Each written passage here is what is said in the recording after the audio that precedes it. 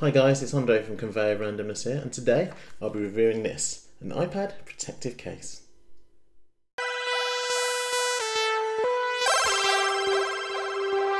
This is a protective case from ESR, and to give it its full name, an ESR case for iPad Air 3 case with pencil holder, soft flexible rubberized trifold smart case with pencil slot rebound pencil series case specifically designed for iPad Air 3, 10.5 inches, 2019, black.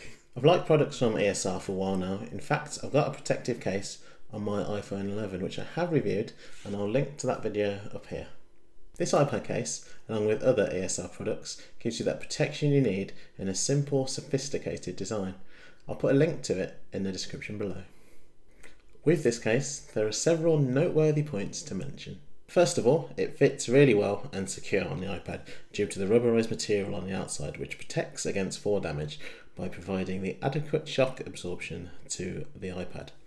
As well as the shock absorption, the other benefit you're getting is that whichever orientation the case is in, it's not going to slip off the table anytime soon. The inside cover, like other iPad cases, is made of a velvety material which encompasses the magnets that comfortably work with the auto wake up and sleep functions of the iPad when opening and closing the case cover, and it also provides a secure seal.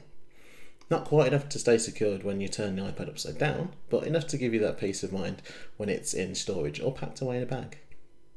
The case allows for comfort and ease of use in the iPad's portrait orientation, as well as the lying down and sitting up landscape orientations, which is successfully accomplished by using the magnetic trifold design in the cover, which firmly supports the iPad in either position. You can comfortably type with the iPad in both landscape orientations, either using the inbuilt or the external keyboard. One downside with the portrait orientation is that when holding the iPad and having the case cover folded around the back, you're constantly battling with your fingers to keep the cover flat against the back of the iPad. It's quite a hefty case, adding an extra 65% more weight onto the existing iPad and pencil weight, while at the same time, if we look at the sizes of the iPad itself and the iPad with the case, the volume footprint of the case is about 2.5 times more than that of the iPad alone. But despite this, you'll get used to it quite quickly, and in most circumstances you'll be adding a case to an iPad anyway. You're still able to plug in your favourite accessories and get access to all the buttons, as the cutouts and button imprints are easily accessible. Although, if you're using a quad speaker iPad Pro like I am, you'll notice that the speakers on the top of the device don't have a cutout provided for them.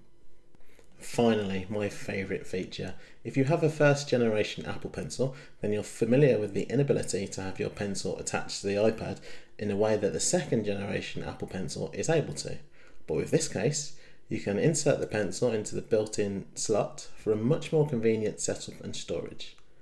If you frequently use your pencil with the setup in the lying down landscape orientation, you can put the pen into one of the two holes to the left and right of where the pencil is stored and have it standing up like a quill in an ink pot. So that's it for this iPad case. ESR make iPad cases that are compatible with a full range of iPads. I'd highly recommend this iPad case if you're looking for something that protects your iPad while at the same time isn't going to break the bank. If you enjoyed this video, give it a like and subscribe as well, and why don't you press that bell icon to get notified every time I release a new video. I'll see you on the next one. Bye. If you like that last video, why not watch another video, one of these two here, and even subscribe to the channel down there as well. See you later. Bye.